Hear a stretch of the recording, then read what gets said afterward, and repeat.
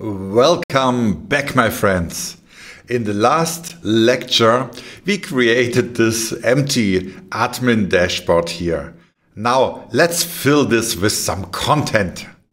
That means we will create a database table for the orders of our company. So what the customer's order will be in this database table. And then we create a filament resource, and a filament resource means that we will have this table here, but also we can click on edit on each row, and then we can edit each order. And then we have some fun stuff like the search up here and a filter and some really cool stuff. You will see. But now let's go back to our program and let's create an order database table.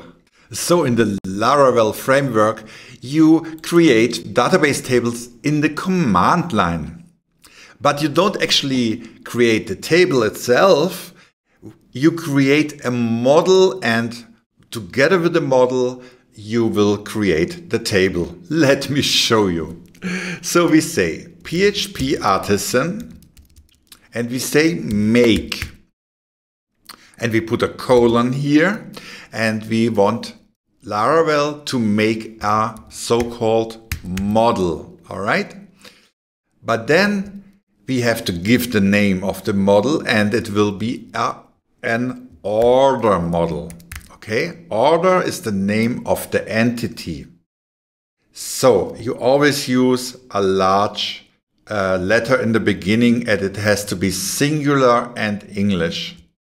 Then we will add some options, and I will use the options minus MFS. Okay, you will see in a second what this is. Let's run this.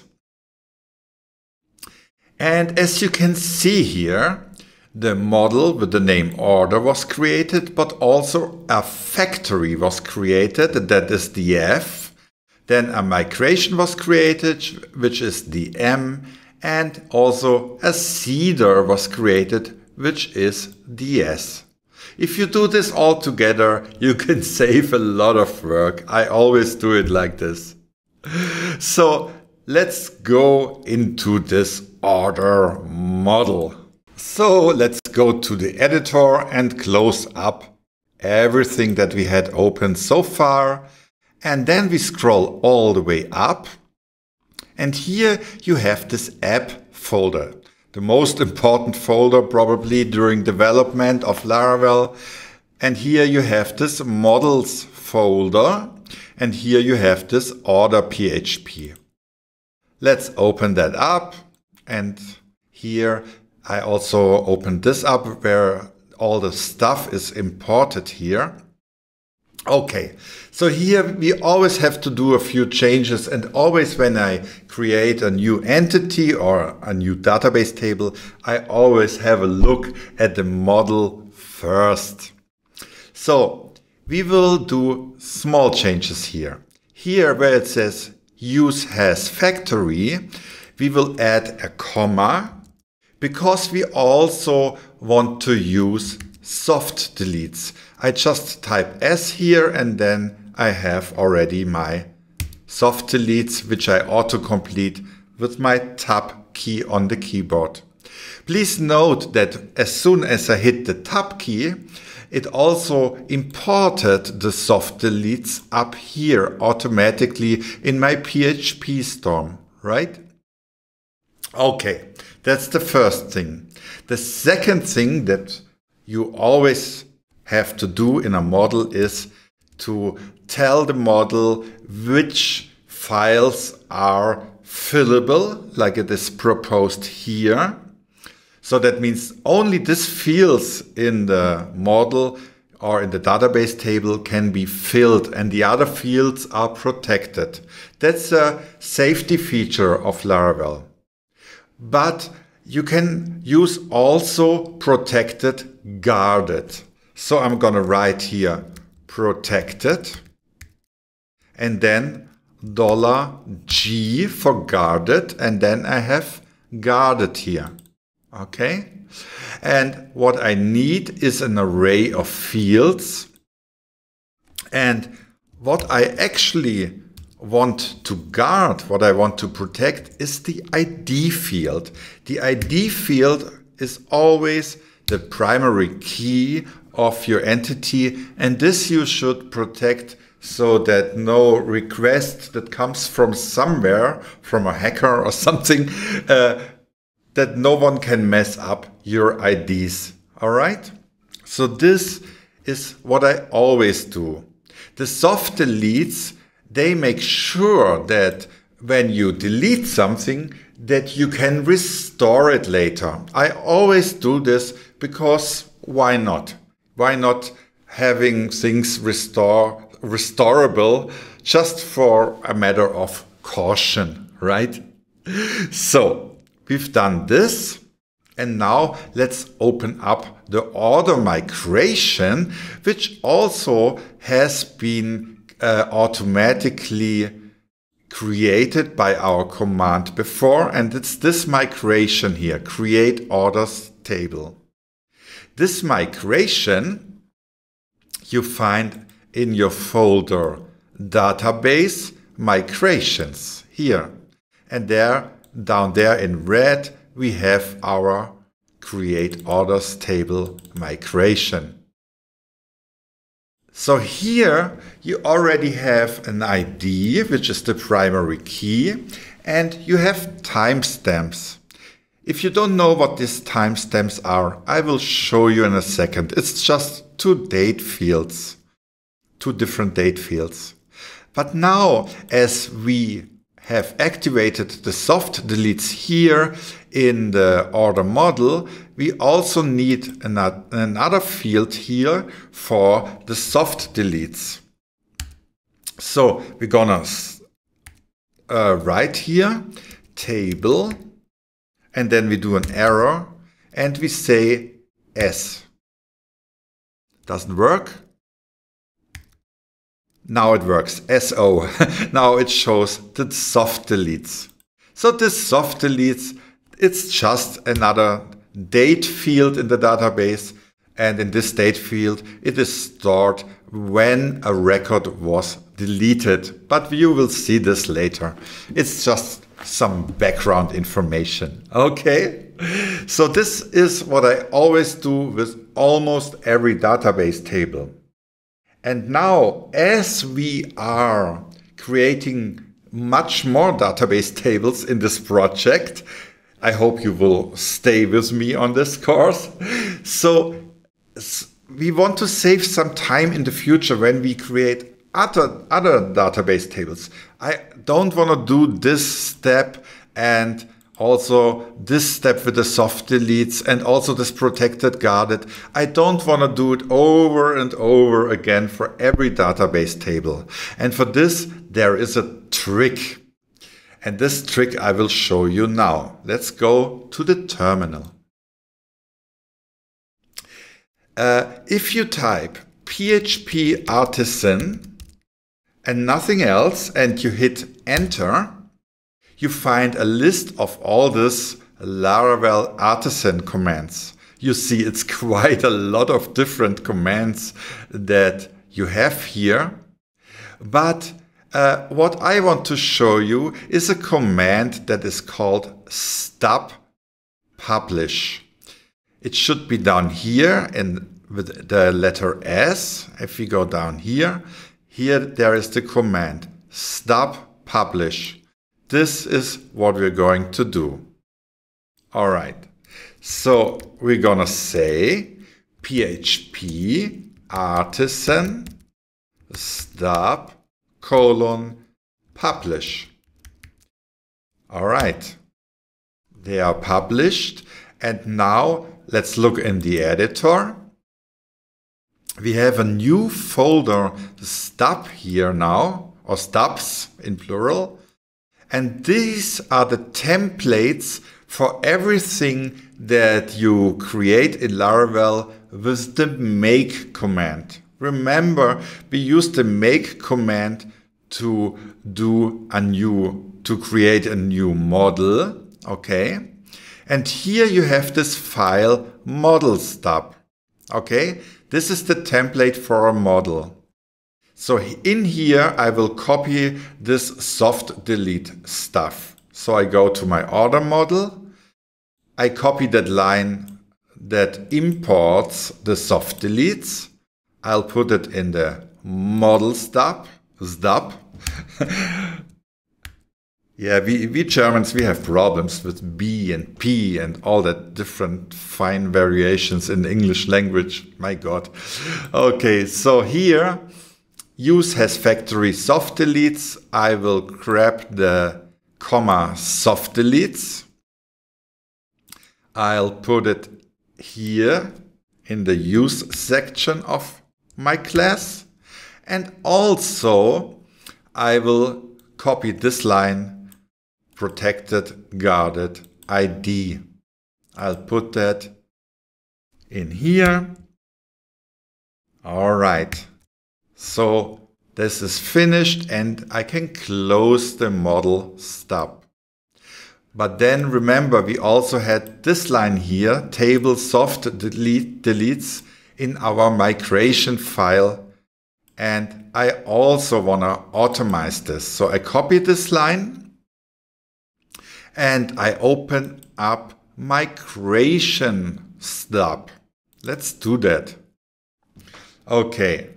And here you have this up function.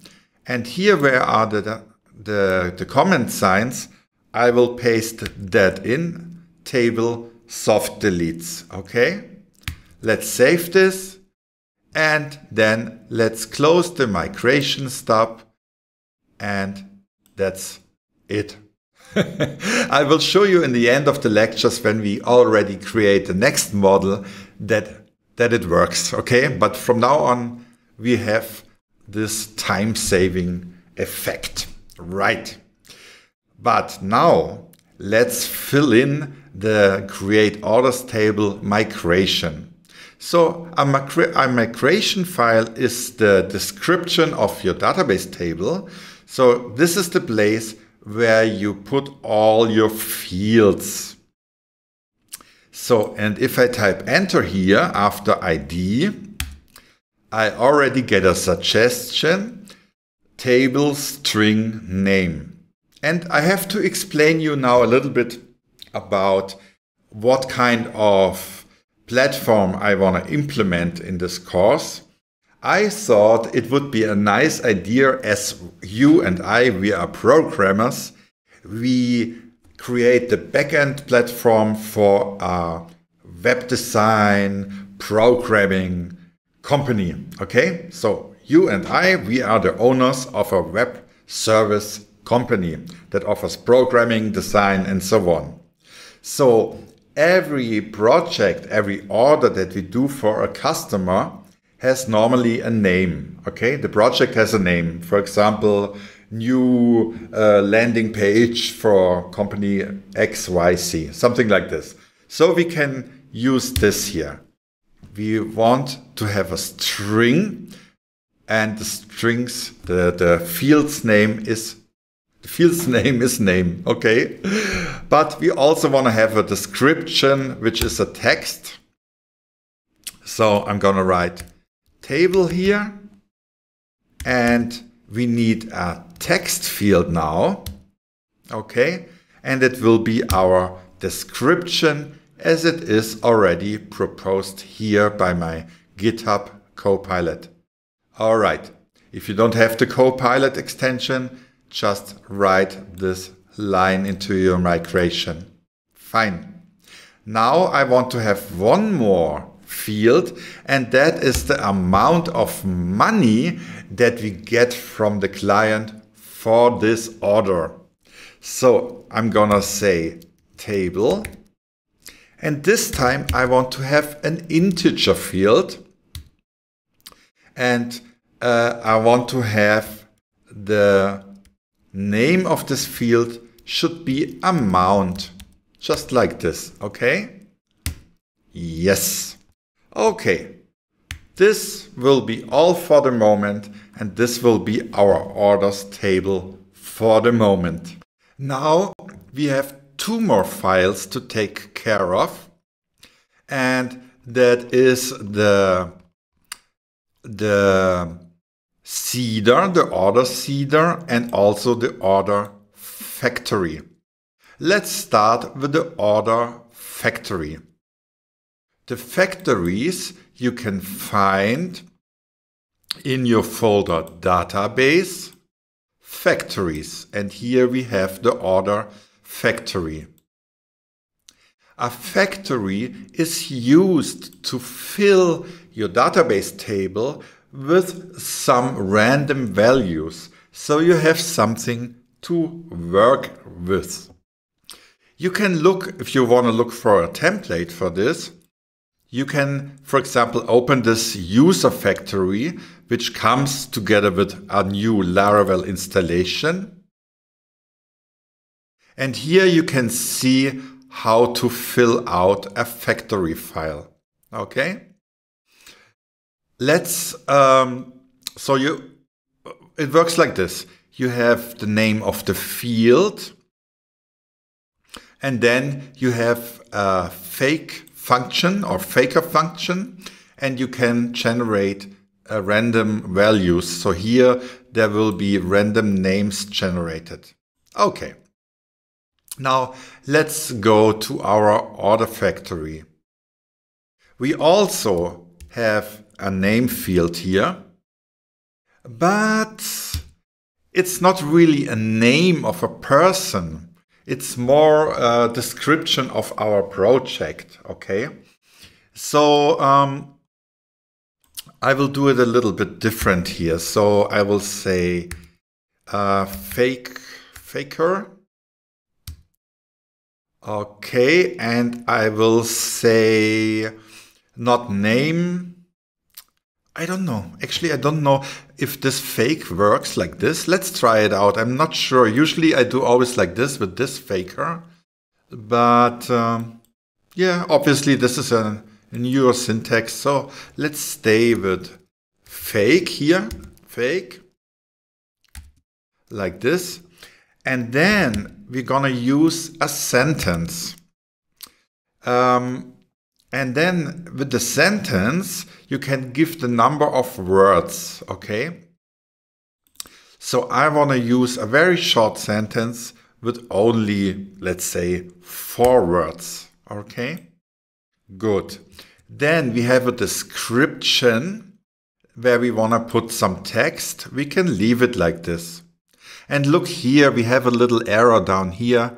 We have to remove this closing bracket here, see? Okay, now we have the amount, and here GitHub Copilot proposed me to say to have a number between 1 and 100. That's a little low, I think. I think one order should at least have $250, and it can go up to, let's say, $20,000. Okay, so every order will be in between those two values. Okay, now let's go back here. We have those fields here, and we have the soft deletes. We don't have to do anything here, but we have those timestamps. So let me show you quickly what these timestamps are. If we look into our database, you can see, for example, here in the users table, you have a created at field and an updated at field, okay? So this is when the row was created and then when it was last updated. So I want to go back with my orders into the past. So I will use a trick in the faker for this, okay? So we go back here to our order factory, and we want to say created at, okay? And then let's see what he proposes here for me now. Let's try that out. Fake a date time between -1 year and now.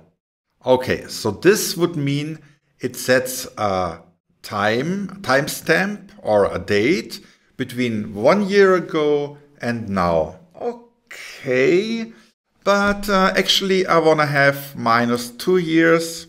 I think it's better that way.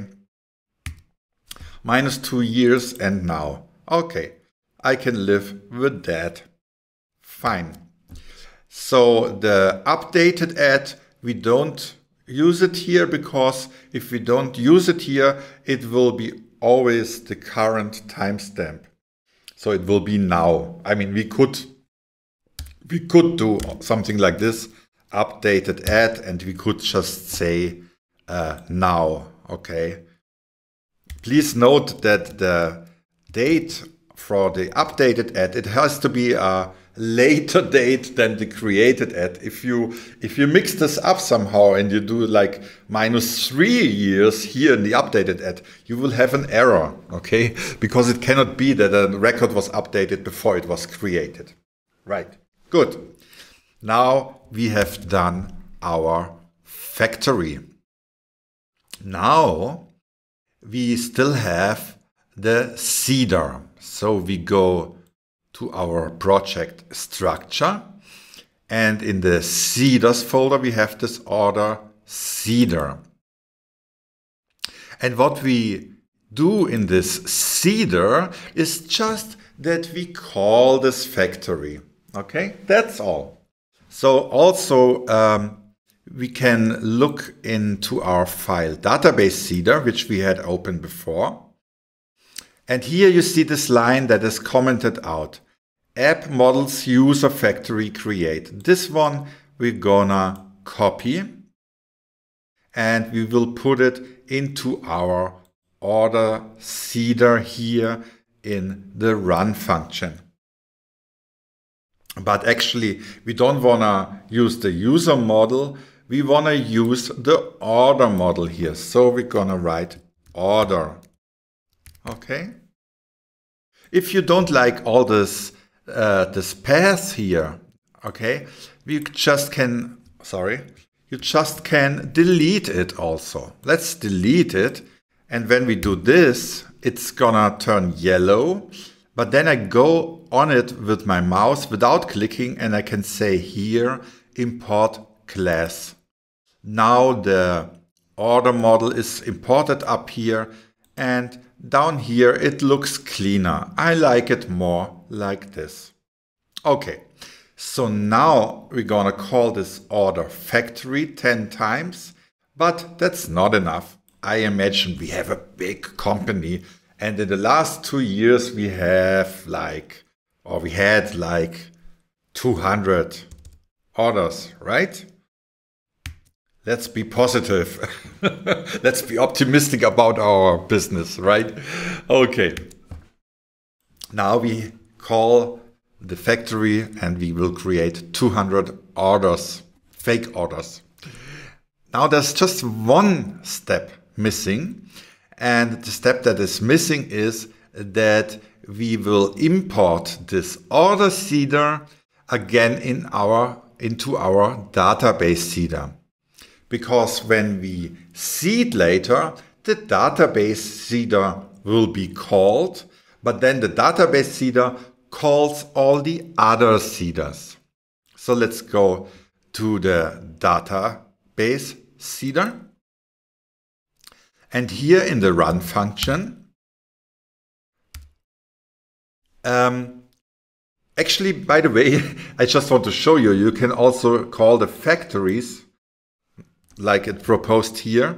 You can call the factories also directly from the database seeder. You don't need the seeder in between, but it's much better you use the seeder in between, because then everything is cleaned up, okay?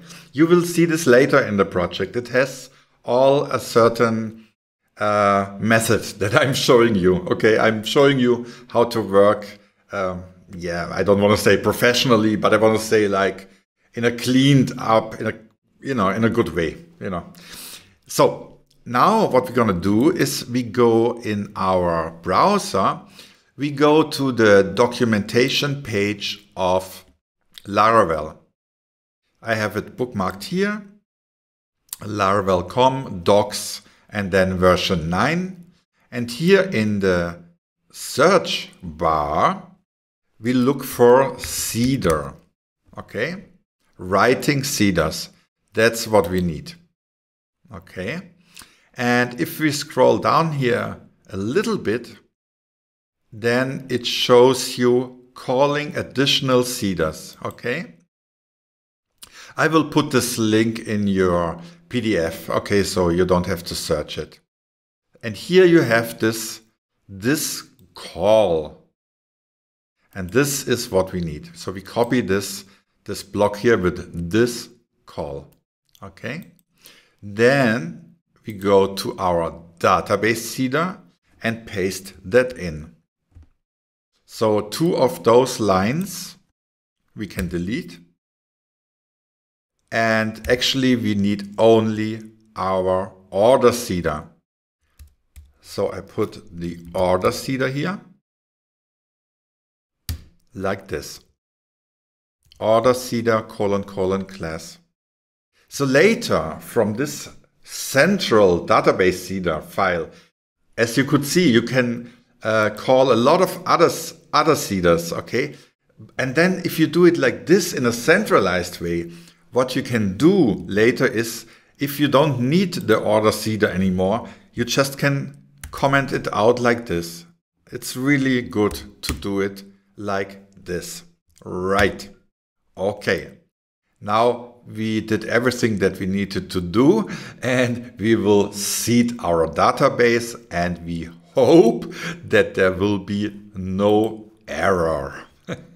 And if there's an error, then we will learn something which is also good. Okay, so we are going to type PHP artisan migrate : fresh. Remember, we had that before. And now we say -- seed. So we will rewrite the complete database, and then we're gonna seed the database with random values. And as you can see, everything worked out. And here our order Cedar was called, and it needed like 166 milliseconds to create 200 fake orders. So let's have a look in our fake orders database table. So I'm gonna refresh here. And as you can see, we have the orders table now. All right. And here we have a random name. This is Latin. And here we have a description, which is also Latin. And here we have a random amount between, I think it was 250 and $20,000 or euro or whatever currency you wanna imagine. Okay. And also look here in the created ad. You can see that we have dates in the past. Okay. So for example, here we have 19th of January 2021. You have 2nd of August 21, 31st of August 22, and also here you have 2020. So this worked also. And here in updated ad, you always have the current date. All right. Now let's finally create a resource in Filament so we can see our database table here in our dashboard, in our backend. Actually, I just had an idea to make it more fun for us. Let's go very quickly back to the order factory. And here, instead of sentence, we're gonna use real text. Real text, it's much more fun. Let's use real text here, and let's say it has characters of, let's say 15 maybe. And also down here we're gonna use real text. It's fun. I wanna have a little bit fun, and I think you wanna have some fun too. So let's use here 250 characters, sorry. And in the terminal, let's run our migration and our seeding again very quickly. And if we look into the database now, I'm gonna refresh this table. Now we have some funny English text here, like white rabbit. I think that's cooler. Right. But now let's do the resource in Filament. So let's go to the Filament page, to the documentation page. And here on the left, you have resources. Let's go there. All right. And here you have this link, creating a resource. Okay. So here you have the artisan command to create a resource. But before we do that, we have to install something. That's really, really important. And you can find that down here, automatically generating forms and tables. Please copy this line here, doctrine debel. We need this. It's very, very important. Otherwise, the generating of the automatic generating will not work. So I go into the terminal and I will install doctrine debel with Composer, right? It's super important. Just a second and it's done. Yes. Now we can use this command down here with -- generate. That will save us a lot of time. So let's copy this line here with -- generate. Let's go to the terminal and paste it in. Don't execute it yet, because instead of customer here, we will give our model name, which is order, right? And one more thing. Behind this -- generate, you're gonna write -- soft -deletes. I hope I spelled that correctly. Yes, soft deletes. This we also want. Let's run this command. Successfully created order resource. And now comes the big moment finally of this lecture. We go to our dashboard. We're gonna reload it. And we have a problem. Okay, guys. What's going on here? Let's, see, when I reloaded the admin here, it went to the login page. So this is just because what happened is that always when you do migrate fresh of the database, you get kicked out of the Filament system, okay? You have to go back to admin and log in again. Luckily, the data is still here. So I'm just gonna say sign in. And here we have our orders. Yes. And here we have the name, the description. We have the amount of money that we are going to make, or that we made in the past. And we have the deleted at field, which is empty, created at, which is in the past, and updated at, which is now.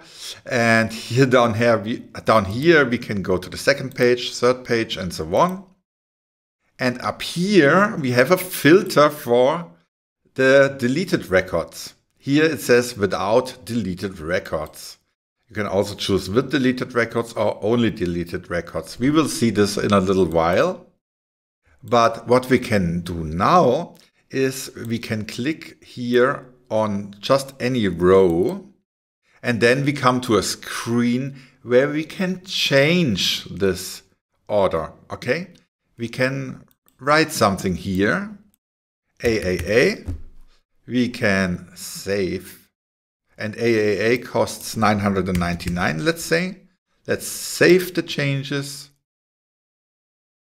And if we go, is that saved here? If we go to the orders again, we have AAA, but we cannot find it, right?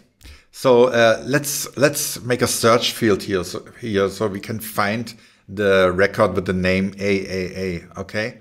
So to do so, let's go to our resource, which we haven't seen yet. So let's close this all up here. And now here in the app folder, we have a new subfolder, Filament. And here you have resources, and here you have the order resource, right?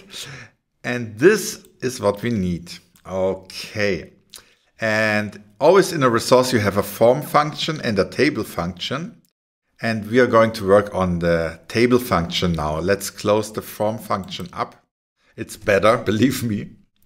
And here, the name field, we do that. We set that searchable and also sortable. Please set it to searchable and sortable. Okay?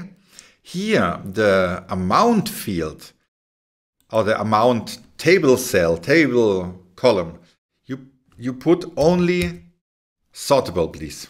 Sortable. Okay? Now, let's see what we get. Maybe let's... no, let's leave it like this. I will show you some stuff with this here in the next lecture, but let's leave it like this. Let's go back to the front end. All right. And now we have this search field here. And now we can look for our record AAA. Let's wait. And here is our record AAA. And if we scroll here to the right, we have our amount of 999, whatever. Okay. Let's continue in the next lecture. And then we will do some crazy stuff here. You will see. It will be cool. We will clean this up very nicely. Very nicely. So see you in the next lecture. Bye-bye.